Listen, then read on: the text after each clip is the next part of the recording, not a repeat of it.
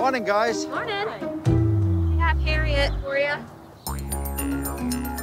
Harriet is a 12-year-old Red Kangaroo, and I noticed a couple of days ago that she was feeling a little bit sluggish, and she just really wasn't being herself. Bring him in. All right. That way he doesn't hop away from us. We did a little investigating, and she's got some swelling in her mouth. Hi, sweetie. How are you? She's very sweet, but It's still a wild animal. yeah.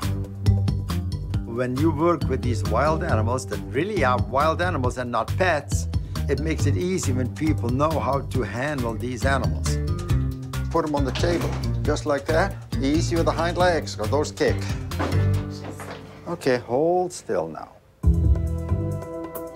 You know where the lump is on the outside, so that's where you look for. And of course, you know, there's a very bad tooth in there. But I'm gonna pull that tooth. See that? Look at that. That is all infected. It's gonna come out on antibiotics. I'm gonna see what we can find for anesthetic. Let's put it on the scale. Caitlin and Sadie work at a nearby petting farm. 40 pounds. Okay. And feel them, Diane, how soft they are. They're unbelievable. Harriet is super sweet. She's probably one of our most friendly kangaroos.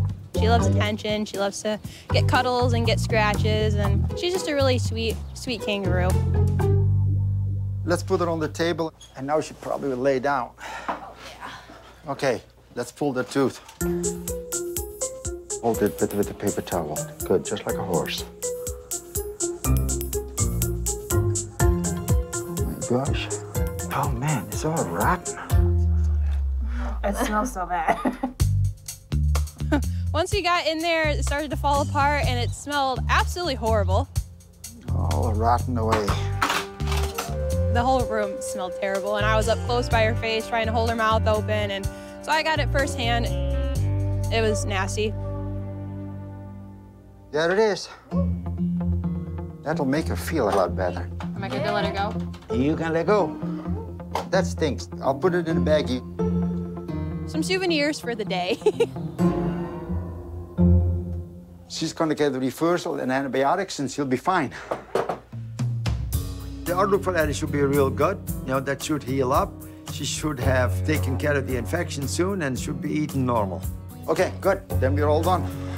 I love this. I love to help.